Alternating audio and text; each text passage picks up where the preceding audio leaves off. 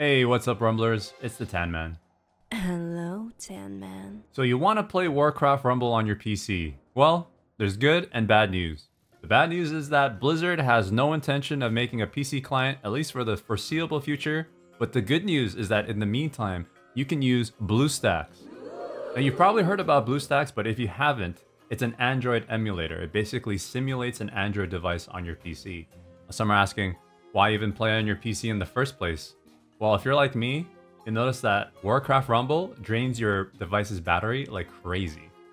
And maybe you just want to sit in the comfort of your chair, with a big monitor and not have to stare down at a small screen all the time.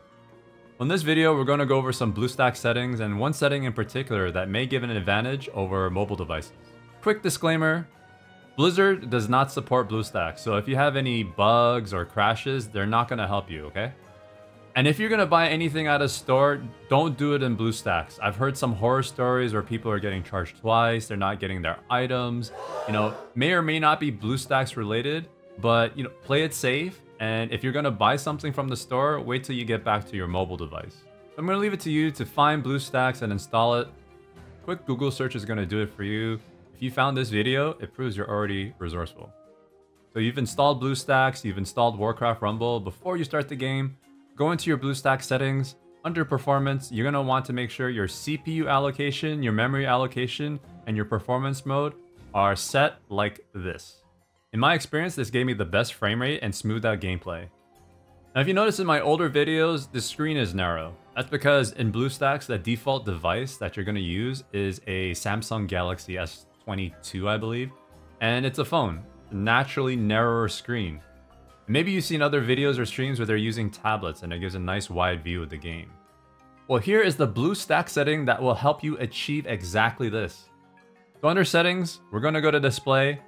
First little section there, display resolution, you're gonna select custom and you're gonna add a custom resolution.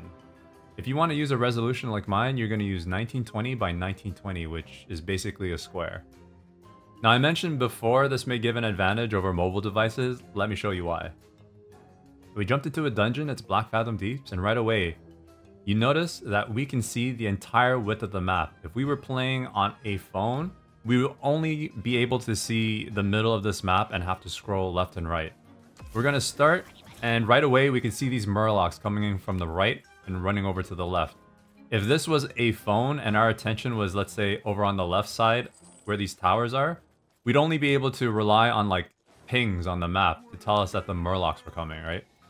So right away, you can tell us this gives us an advantage. It gives us a lot more map awareness. This little perk also doesn't have to apply only to PvE. It does lend some advantage to PvP as well. Using BlueStacks may have some drawbacks for some users. Some players may experience low frame rate or input lag. But in my experience, it's been great.